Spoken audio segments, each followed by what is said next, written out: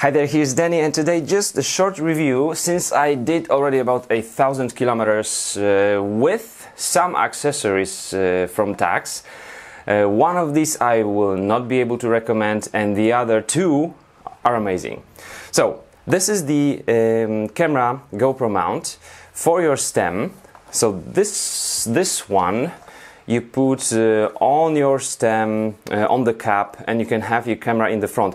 I haven't been testing this one because, as you know, I use the chest mount, but I use the rear camera, and on the same package, in the same package, you also get this this feature, so the mount for your saddle, under your saddle. And a couple of words about this. Let's remove the camera. So what you see here is this part. The rails of your saddle will go through these holes. We've got two bolts, and it goes like this. Problem with the camera is that even though the whole idea is really smart, is amazing, this thing has some play, and when your camera is moving like this, you can imagine what will happen to the image when you are riding on some rough terrain. So maybe on a road bike would be okay, but not really for mountain bike. Sorry, but this is useless just because of this play. So what I tried to do was to put some tape on these rails here, and so when I mounted the camera on these, no play, and this seemed to be, I'm not pushing it all the way through because this is really hard now, and seemed to be okay. But since I'm riding in the very rough terrain, cross-country, mountain bike marathons, I still see that this whole unit is moving a little bit up and down, just a little bit. But on the rough terrain, if you don't have like super high bitrate of your camera, it will still make your images not look that good. It won't ruin the images, but it won't be that good.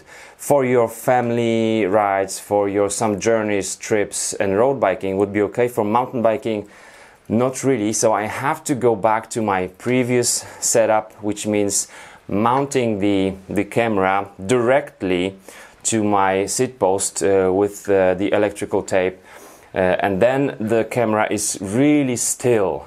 It just moves as your seat post moves, so there is not that much of vibration there. Much better. It will be worse for your audio because then the camera takes all the sounds from your drivetrain, from your tires, just through the seat post. So the sound will be better through this mount, but I'm going for the video because I'm not using audio from my rear camera. So that's one thing. Thing number two is something very smart and something I will recommend.